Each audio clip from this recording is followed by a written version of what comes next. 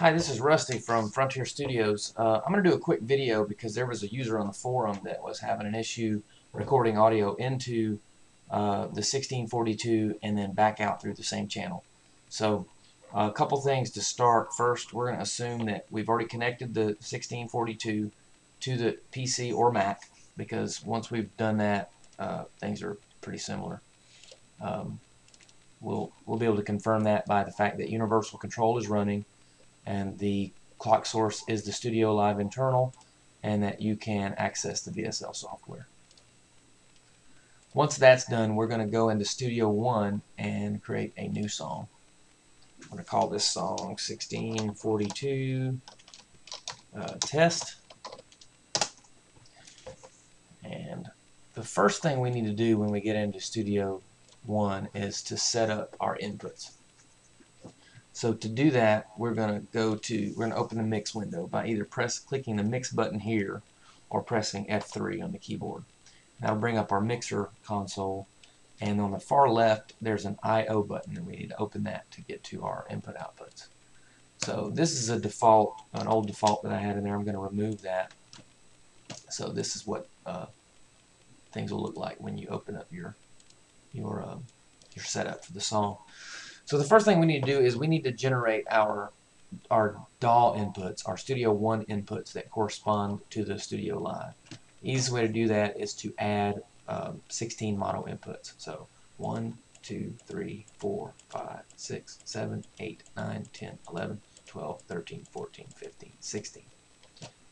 Hit apply, and you'll see that for each input there's a corresponding input on the actual device itself.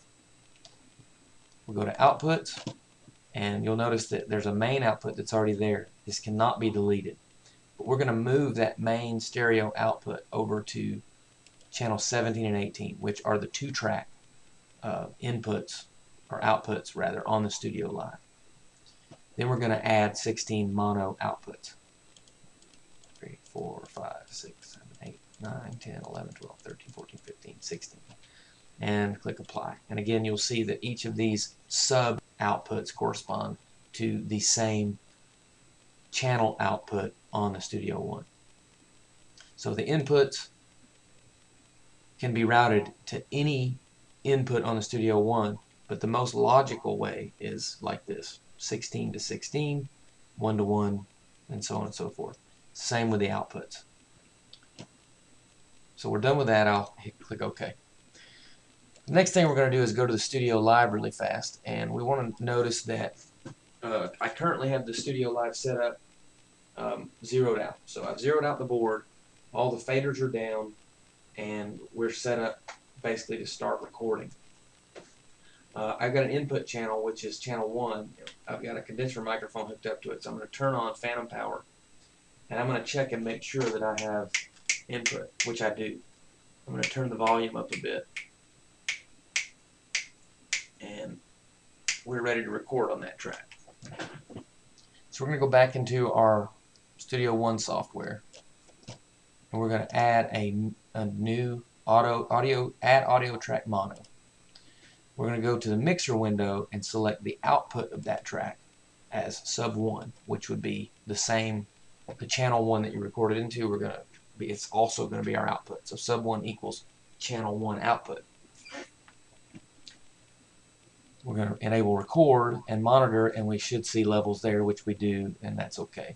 So now that we're ready to record, I'm just going to record some quick audio. Hello, 1, 2, 3, 4. Hello, 1, 2, 3, 4. So we had some audio recorded there. It's not very loud, but it should be loud enough to hear it back. I'm going to turn this off. And actually, this is a neat little trick. Anytime you have audio source that's not very loud, provided you don't have a lot of background noise and the audio is clear, you can go into the track inspector, and as long as it's selected, and normalize the audio track, and that'll bring the volume up. I'm going to trim this audio just a bit here and slide it to the front, and then I'm going to hit P, which will loop around the audio. I'm going to tighten this up a bit there. So now if we loop this in the transport bar and hit play, you'll see that we have no sound, but we do have signal. So let's go back to our Studio Live, and we're going to disable our 48-volt phantom power. So we got a little bit of sound coming through our microphone, but that's not what we're going. I'll turn this volume down. It also should be noted that the trim here does not affect the FireWire inputs. So when I enable the FireWire input, you're going to start seeing a level come in on this channel, and you'll see the level here because I have the meter selected for input. So you're going to see the input from each channel across here. So as soon as I enable this, you'll see input coming in. So there we go.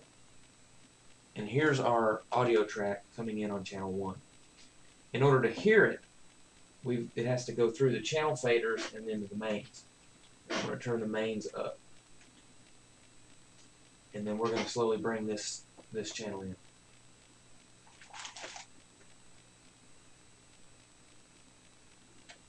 Oh, I just realized I'm actually monitoring all of this audio through this main, through the headphone out. So I need to select main there so we make sure that we actually have the main channel coming through the headphones.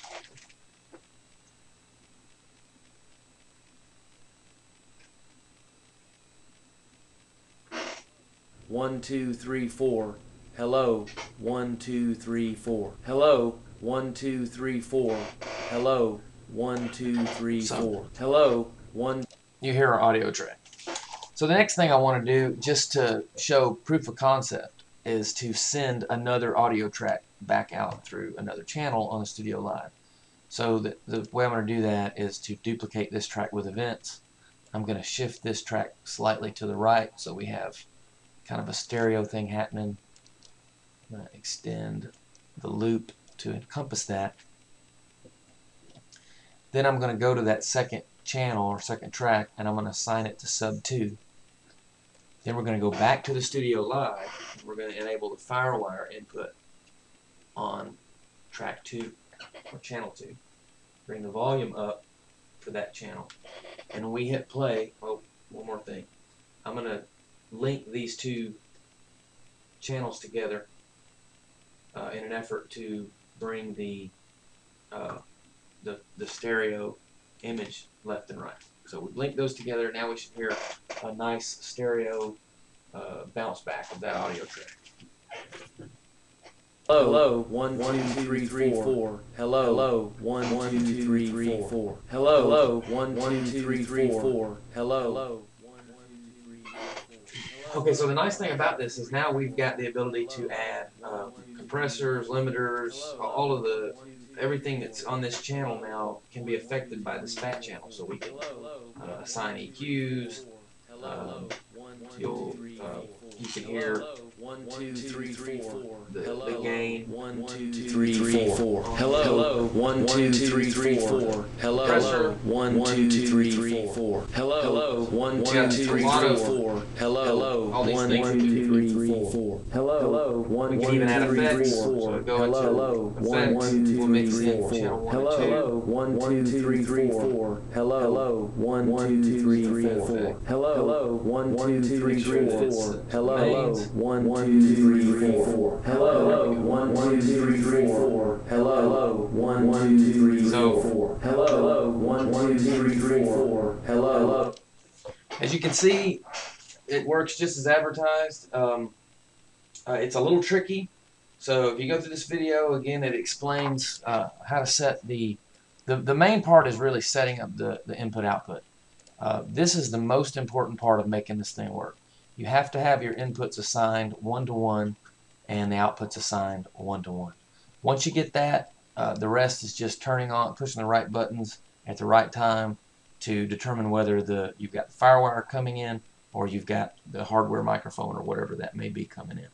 So that's the way you set up the 1642. If you have any more questions, I'm easy to find on the Presonus forums. My username is RLWMMW. Send me a PM. If you like this video, like and subscribe. Thanks and have a great day.